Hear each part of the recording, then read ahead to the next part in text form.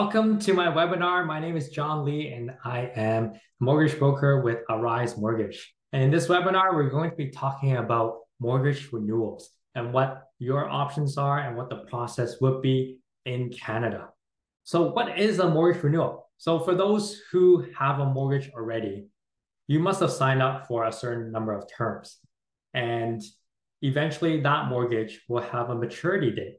And that date is very important because you are able to have lots of different options so that you can do lots of different planning for your mortgage and for your finances. In terms of planning, the maturity date, typically it's about 1 to 5 years, depending on the term that you sign up for. And on your mortgage statement, it should show a maturity date. And this is a very important date to pay attention to. So why does it really matter? Well, on that maturity date, it's a time for you to figure out your finances because it can impact your monthly payments and overall financial health. It's also a good time to review your budgeting and planning. What are your cash flows like? If the interest rates are higher or lower, that will affect your monthly payments. And also a good time to look at your debt management. Are you racking up more credit card debt, or is your debt too much and you can't keep up with the payments? Well, it's a good time to consider possibly consolidating other debts into the mortgage renewal. Other factors would be interest rate changes. Every time your mortgage renews, it will be renewed at the current interest rate. So it can be lower or higher depending on the market situation, which affects your monthly payment. Will the mortgage affect your long-term goals? So you may have thoughts of maybe going back to school or retirement or purchasing another property. So all of these things, if you do it right, you can minimize your total cost in the future. And lastly, if you are able to get good terms and good rates for the renewal, you can build your equity a lot faster. So what's the timeline? Well, you will want to work backwards. Figure out what your maturity date is and go back 5 months before that date. 5 months before that date, you should start the conversation and start the planning. 4 months before that, that's a good time to begin executing the plan. Why is that the case? It's because majority of the lenders, they would allow you to lock in a rate for 4 months. So if you are in a rising interest rate environment, that's a really good time to lock in the rate as soon as possible so that if rates go up, then you're protected. But on the flip side, you would still want to lock in the rate sooner than later, because even though you've locked it in, it may be higher and rates drop, you will always be guaranteed the lowest rate at that time offered by the lender. And on the maturity date, that would be when the new terms would be effective and you will begin your new mortgage. Well, there are a lot of different terminologies, so I want to go over 3 big terms with you. Number 1 is renewal. And that's the process of renegotiating the terms of your existing mortgage with the current lender when the initial term expires. So note that it's doing it with the existing mortgage amount and current lender. A transfer is very similar, but you're actually taking the mortgage and bringing it to another lender, most likely because this lender is offering better terms and rates. And lastly, refinance. This is very different because in this case, you're actually increasing the existing mortgage and creating a new mortgage with different rates and different amortization, either with the same or different lender. So here are the key differences. For renewal, like I mentioned, no change in the lender. The mortgage is the same, and you'll basically continue on making payments based on the new rate and new terms. But this is the key point for renewals, is that because you are not switching lenders and assuming that your mortgage is in good standings, you actually don't need to be reapproved. So regardless of what your financial situation is, you may be retired, laid off, uh, or other things that may affect the application negatively, the lenders won't care. They'll still offer you that renewal. For transfer, there can be change in terms. So borrower can opt into a different interest rate, most likely lower, or else you wouldn't go through that hassle to transfer to another lender. The term length and amortization, we can have the option to increase your amortization so that your payments can be lower. The balance is still going to be the same, and everything can be renegotiated and with a different lender. And lastly, refinance. There will be change in terms, quite a few actually, because the borrower is opting into a different interest rate, term, amortization, and also increasing the mortgage balance as well. So which one should you choose? So for renewals, if you are happy with your current lender and they're giving you a really good rate, then that's probably the easiest. Just stick with them and renew with them. It's hassle-free. All you have to do is sign a few pages of paper and contract, and then you're good for, like, say 5 years or something. For transfers, this option is for borrowers who are really not satisfied with their existing lender and whatever offer that they're giving. And this is a great option for those who can qualify, so who has like good income and good credit, then many other lenders will really want your business. And in particular, if your property has a market value of less than 1 million, if you reach out to a mortgage broker, we actually have way more options, more than just the big banks. And these mortgage companies, they actually really love these types of mortgages and will offer really low rates and undercut many banks. So if you're in that category and you want to do a transfer, definitely reach out to a mortgage broker. And lastly, refinance. Refinancing is for those who need access to the home equity for major expenses. So renovations, debt management, you want to take out equity to potentially invest in a rental property. So you need a down payment. So this option will be good if you want to leverage and invest. So these are the things to consider as part of the decision making. Number one, you got to figure out what the interest rate environment is.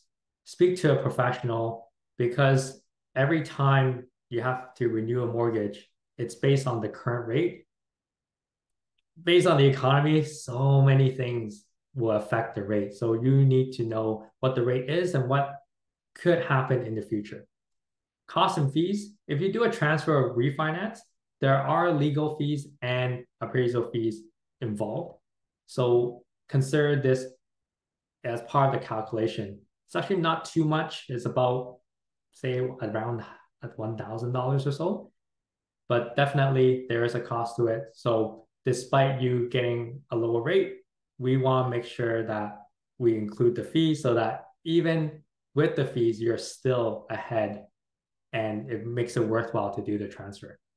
Figure out your financial goals and making sure that the mortgage renewal aligns with what you have planned in the future. And lastly, professional advice. Seek advice from mortgage professionals so that you make an informed decision. Again, it's a big decision. It's a big date, so you want to do it correctly. There are many things to also consider for the mortgage itself. So one would be, do you want fixed rates or variable rate? Meaning for fixed rates, it's the rate does not change for the remainder of the term, or are you okay with the rate changing based on what the Bank of Canada announces? Number two would be open versus closed mortgages. Open means you can pay down or pay out your mortgage without any penalty. Closed mortgages means if you are wanting to pay out your mortgage, like selling your property, for example, there may be penalty involved. And lastly, figure out the monthly payment that is comfortable for you. The interest rate and amortization can be adjusted so that the monthly payment would be more comfortable for your cash flow. So make sure you shop around. There are lots of banks, lots of lenders out there. And using a mortgage broker, you will have access to mortgage companies that you will probably not know or have access to. And that would be a good idea to research in. Of course, you can also do your own research as well, but definitely take that time to do your research and shop around. Avoid renewal complacency with the same lender. What happens when it comes to mortgage renewals is that your existing lender may just send you a letter and give you a bunch of offers. And what some people may do is just, oh, these are the offers, they initial, they sign, send them back, and they're good. Try to avoid that because most of the time the offers that they're giving you is probably not the best. If you reach out to a mortgage broker or even just contact your lender directly over a phone or in person, they'll be able to offer you something much better than what that letter is offering. Evaluate the entire package. Interest rate is important, I get it, but there are also a lot of different things to consider as well. How is the mortgage registered? Is it a standard charge or is it collateral charge? What's the prepayment privilege? Is it 10%, 15%, 20%? Or are they able to allow you to pay out at all? How about porting options? What if you're planning to move and you don't want to pay a penalty by breaking the term? Can you bring the mortgage to a new property? So there are lots of things to consider, and it's not just the interest rate. Special promotions, depending on time of the year, lots of different lenders really want to fight for the business, and they would either give you a cashback bonus or they may cover the transfer costs. So make sure you research on that. Again, mortgage brokers like myself would have access to those, and we can do the shopping for you. Let's take a look at real life case studies of these three different things. So number one will be renewal. So here's a situation. A client who recently retired and cannot be qualified for a new mortgage. Well, it's going to be tough to transfer the mortgage. So likely renewing with the existing lender will be a good idea as long as the mortgage is in good standings and they offer renewal terms. Because the client cannot qualify at another lender, staying with the same lender is the best option. But of course, still take that extra step to talk to the lender directly, and hopefully they are able to offer better terms for you. Next case study is a transfer. So here's a client with a mortgage of $500,000 with an existing lender, and their offer is 5.45%. And in this case, it would be $3,037.42 for a monthly payment based on a 25-year amortization. This client speaks to a mortgage broker like myself, and I was able to find another lender that's offering 5.15%. And you'll notice that the payment is lower by about $86 to $87 per month. And despite it being just 0.3% lower, we're working with big numbers. And because of that, if the person holds this for 5 years, that's a savings of $5,193. And last case study would be a refinance. So this is a little bit complicated. The mortgage is coming up due, and the client would like to get access to the home equity as much as possible. Why? Because they want to renovate the home and to give a down payment to a family member. The mortgage is currently in variable rate, and it's quite high. And it's also scary because the Bank of Canada may continue to increase rates, so they want to lock in the rate. They also prefer the payments to be as low as possible because of cash flow reasons, and the borrowers are quite strong and they can qualify. The property value is $1 million and the existing mortgage is $700,000. The rate 6.75 and it's variable, 25-year amortization, and monthly payments are about almost $4,800. Now, this is what I can do for a client. So same thing, same property, $1 million in value. We're increasing the mortgage amount from $700,000 to $800,000. We're fixing the rate, and fixed rates at this time is lower than variable. So it's 5.49%. And another thing that we're doing is stretching out the amortization, making it longer from 25 years to 30 years.